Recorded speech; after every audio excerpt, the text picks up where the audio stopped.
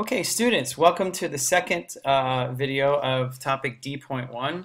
It's going to be a little more technical and analytical than the first, which was largely descriptive. And I want to talk first about energy sources of stars. We've talked a little bit about this before, but remember the difference between nuclear fusion and fission? And I think at the time that we studied nuclear physics, I told you guys that fusion occurs inside of stars. And this involves lighter nuclei going to heavier nuclei, okay?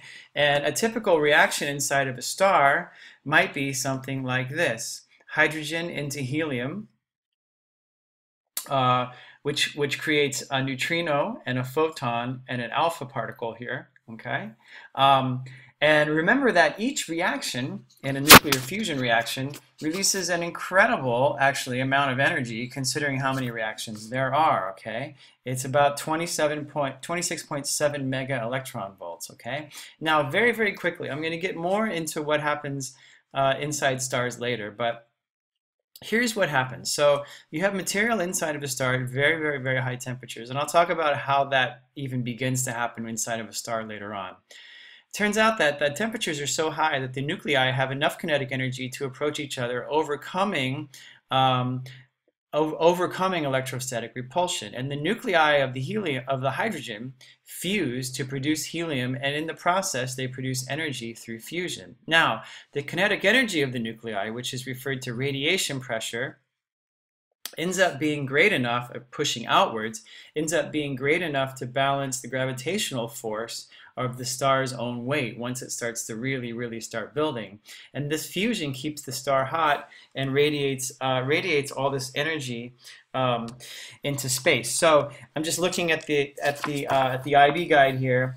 They want you to qualitatively describe the equilibrium between pressure and gravitation in stars, and there you go. I've done it for you. Okay. Okay, so remember that stars are nuclear fusion reactors, and of course, as we've talked about in class, all stars, all atoms in the universe were made inside stars. Okay, so let's talk about stellar parallax. Okay, and this is one method to determine the approximate distances to stars. Now, parallax refers to, depending on your viewpoint, you might see different things. So for example, if you're at A, and you're looking at this object, and there's red, white, and blue background behind, you're going to see the object in front of a blue background. If you move down to point B and look up at the object, you're going to see the object in front of a red background. So we deal with this in science all the time. You know, I say that, you know, when you're reading the height of a liquid in a graduated cylinder, for example, you don't want to be at a big angle. You want to be right, even, have your eyeball even with the level of the water, etc., etc. And that's because of this concept called parallax, okay? And simply put, it's when an object viewed from two different positions appears displaced relative to a fixed background. Now, this is actually important when we look at stars, because even though the radius of the Earth's orbit around the sun is very small, it's big enough to actually affect how stars may appear towards one another if we have a sensitive enough telescope. And that's exactly what happens. We can actually detect differences in the relative positions of stars throughout the course of the year. And of course, in 6 months, we are as far apart as we are at any other time in our orbit, right? Okay. Now, in this case, in this diagram, which is greatly exaggerated, you see January and July. There's a distance between them, which is equal to the diameter of the Earth's orbit. Okay. In this case, we have this angle P. It turns out that the tangent of P is equal to R over D, of course, okay? So D is R over tangent P, but we're going to use the small angle approximation and say that the tangent of P is approximately equal to P, okay? And in this case, D would then equal R over P, where P is called the parallax angle, and it's going to be in radians, and R, of course, is 1 astronomical unit because that's the radius of the Earth's orbit around the sun. Pretty cool, huh? Now, there are 360 degrees in a circle. There are 60 what we call arc minutes in a degree, and there are 60 what we call arc seconds in a minute, okay? If this is the case, then 1 second would be 4.8 times 10 to the minus 6 radians, okay? Now, this whole idea of degrees, minutes, and seconds, okay? If you've ever studied geography, this is the way that the Earth, the latitude and longitude are all set out about on the Earth in terms of dictating where a particular location is. So, for example, San Francisco in the United States is located at 37 degrees north, 37 minutes, which is a 60th of a degree, 11 seconds, which is 1/60th of a minute, okay? That's north, and then 122 degrees, 22 minutes, 47 seconds west, okay? So every particular location on the Earth has a very unique set of latitude and longitude coordinates, okay? Now, it turns out that parallaxes down to 1 second are actually quite easy to measure with modern telescopes. Obviously, the farther away the star, the smaller the parallax angle. So there's a limitation in terms of how far away we can tell a star is using the parallax method, okay? If it's too far away, it's not even possible. So from the Earth, we can actually use the parallax method to determine the distances of stars up to about 300 light years away, so not very far away, okay? From orbiting satellites, we can actually use parallax to detect stars that are 500 light years away because there are no atmospheric effects, okay? Now, again, just to remind you, a parsec is a distance at which, well, this is a different definition, okay? I said it was the average distance between galaxies, but now it turns out that a parsec is a distance at which one astronomical unit subtends an angle of 1 second, okay? And that happens to be the case. Then, since d is r over p as before, we have that d in parsecs is equal to 1 over p in arc seconds, and that's given to you in your data booklet. Okay, so try this example first. Very simple stuff. First thing we have to do is because our equation gives us parsecs, we have to work with parsecs. We have to convert 10.8 light years into parsecs. I get that that's 3.31 parsecs, and then I get that the parallax angle is 0.3 seconds, okay? All right, how about this one? The smallest angle that can be measured between light rays that arrive at the surface of the Earth is, okay?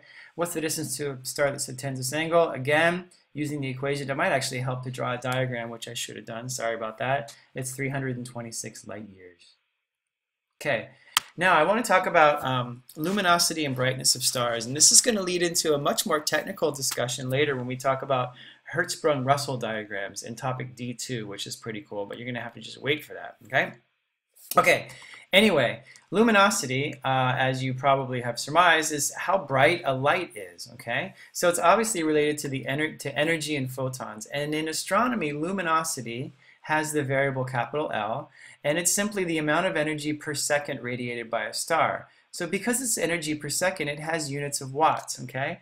Now, this does not change with respect to distance from the star or any other factor. It doesn't matter how far away you are from a star, it's still putting out the same amount of energy per second, okay? Now, if you consider a sphere, this is a picture of Sirius, by the way, a sphere of radius d centered on a star, like a hollow sphere.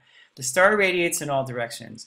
In one small area on the sphere, a very small fraction of energy is received, and we've talked about this before when we talked about topic 8 and the energy received by the disk of the Earth in space from the sun. Okay. Anyway, in a small area on the sphere, a very small fraction of energy is received, and that would be A divided by the total surface area of the sphere.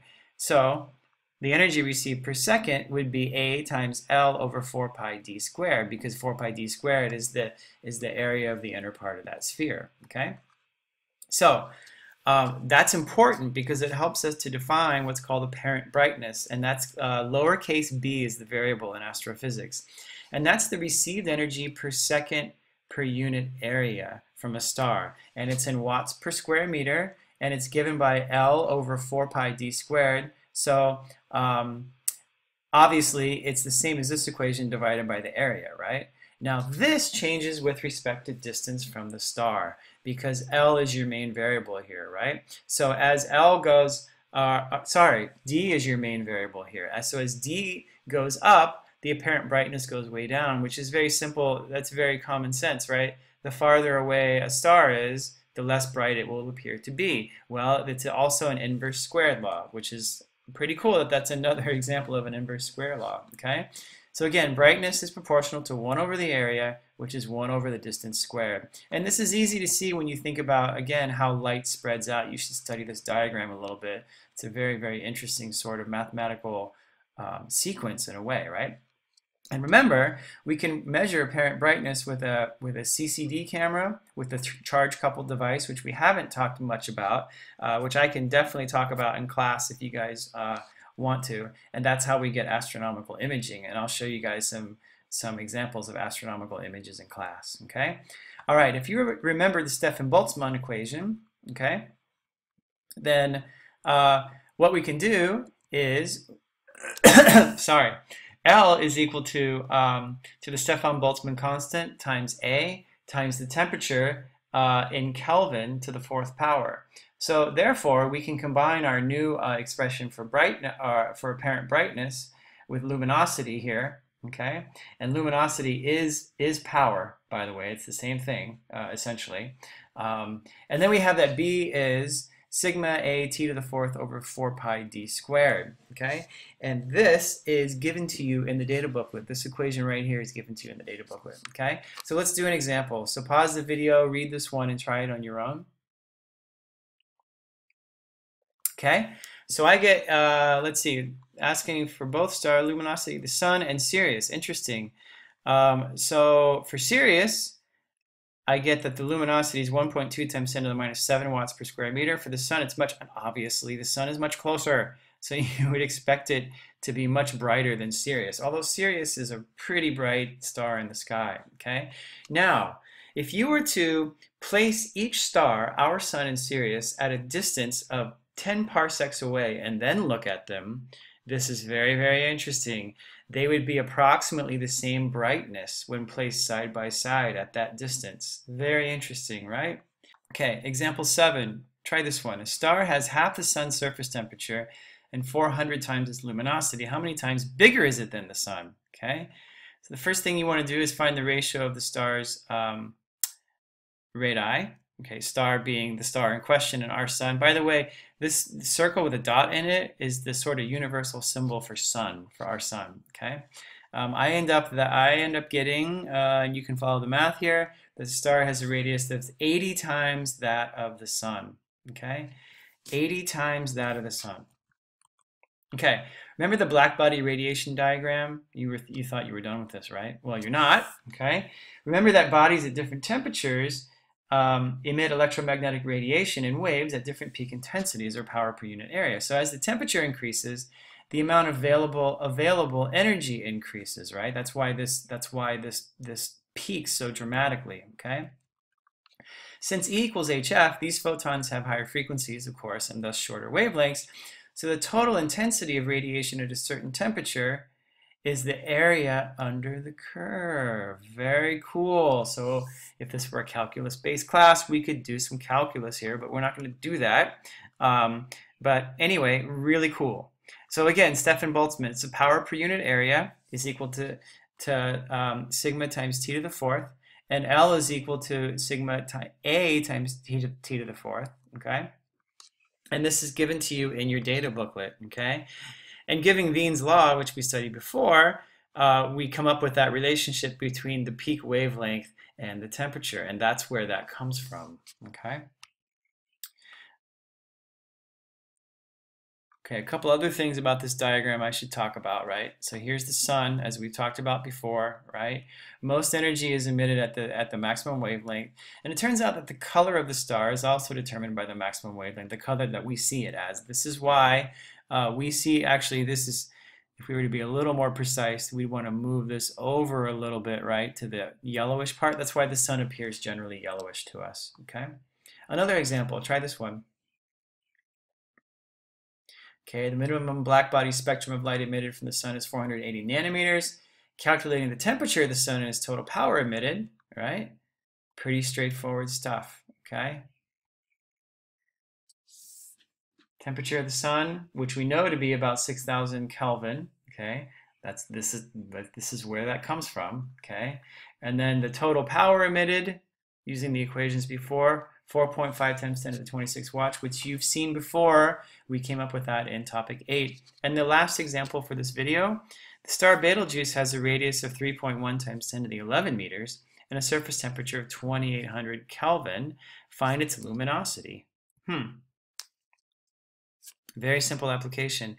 L equals A sigma t to the 4th. You just rearrange the equation and you get 4.2 times 10 to the 30 watts.